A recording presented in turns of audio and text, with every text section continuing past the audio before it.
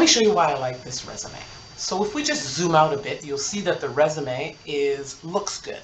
So if you take a look at it, it's you know, word-wise, it looks good.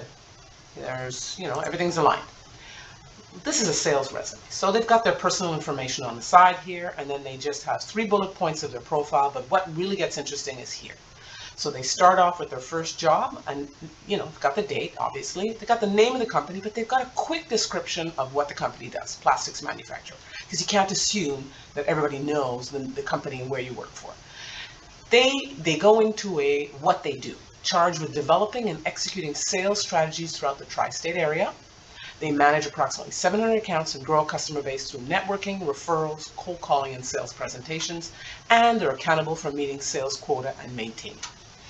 Then they go into their accomplishments where they talk about what they've done above and beyond 100%. So what they grew the base, they won President's Club, they won Rookie of the Year. They spent the majority of the real estate of this job on their accomplishments.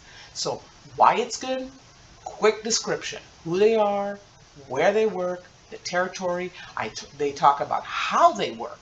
They're cold calling, they're working networking, referrals, those kinds of things, and then they spent the time on why they're great and what they've accomplished in this job. And that's what makes this resume a great sales resume.